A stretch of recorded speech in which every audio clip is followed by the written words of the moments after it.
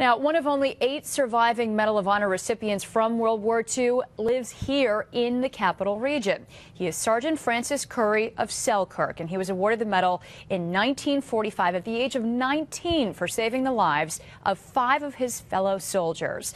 Our Jennifer Lukey recently spent the day with Sergeant Currey, and Jen joins us now with a story that you'll see only on 6 this Veterans Day. Hi, Jen. Hey, Dory. Well, it was truly an honor for me to get to spend the afternoon with Sergeant Currey. He is the definition of a true American hero. 3 Purple Hearts, a Silver Star, and of course, the most prestigious of them all, a Medal of Honor. As you said, he's one of only 8 surviving Medal of Honor recipients from World War II, and he shared with me the details of the battle that led to that medal. On December 21st, 1944, Frank Currey was just 19 years old. I had 3 months of 3.5 months of combat before that day, and 5.5 months after that day. And to me, it was just another day. Frank and his platoon were guarding a bridge near Malmedy, Belgium, when German tanks advanced on their position. People don't realize how thin we were spread down there, and how close we come to lose in that war.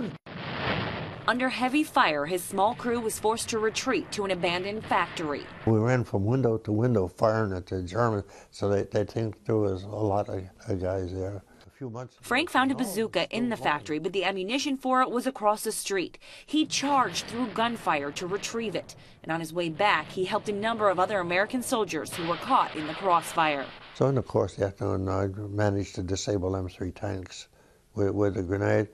Then I used the machine gun to cover the last couple of guys so they could get out. But Frank didn't get out with them. He returned back to the factory where 5 other soldiers were pinned, 2 of which were wounded. I've never been so proud of guys in my whole life as I am of them guys. After finding an abandoned Jeep, they loaded up the injured and decided to plow through.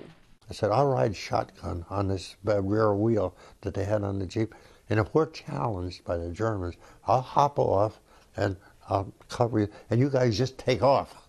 They all got out alive that day, but Frank was shot 3 times during his 9 months in combat, and even that he makes light of. Doctor takes a look at her. Gee, he says, that's a nice clean one. Band-aid, Band-aid, back you go. He was awarded the Medal of Honor while he was still overseas. He also has a Silver Star and 3 Purple Hearts. In the nearly 70 years since he left Europe, Frank has continued to help other soldiers as a benefits counselor at the VA. He is a true American hero. In fact, he's got his own action hero to prove it. So when the G.I. Joe folks called, what'd you think? I thought it was kind of a joke.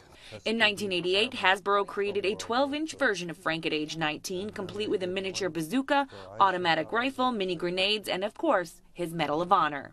Well, that was just a one day of them 9 months. One day that will forever be an important part of American history. In Selkirk, Jennifer Lukey, CBS 6 News.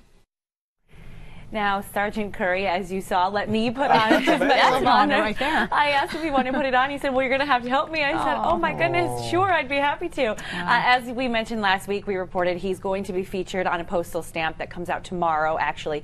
He and 11 other World War II Medal of Honor recipients will be on the booklet of the stamps. You can buy those tomorrow. And although it's not in the official citation, I think it's very important to mention, and a lot of researchers and historians have said that his actions on that day actually helped end the war when it did, because had those Germans been able to get across that bridge, they would have been coming into a part that was already secured by the Allied forces, and it may have pushed back the end of the war several weeks. He mentioned that himself, and as you talk to him, it's amazing to me. 19 years old, he's barely older than my son and his buddies in high school. It is amazing. He did all that this part. as a 19-year-old. He did. He actually joined the military when he was 17, went into training, and he had to wait because they couldn't be sent overseas until they turned 19. So he went almost right after his birthday, and he said, I was from a small town. I wanted to go. I wanted to defend my country, and you know, in the 9 months he was in battle, he saved countless lives. He was awarded this medal for those 5 that day, but as he said, it was 9 months of constant combat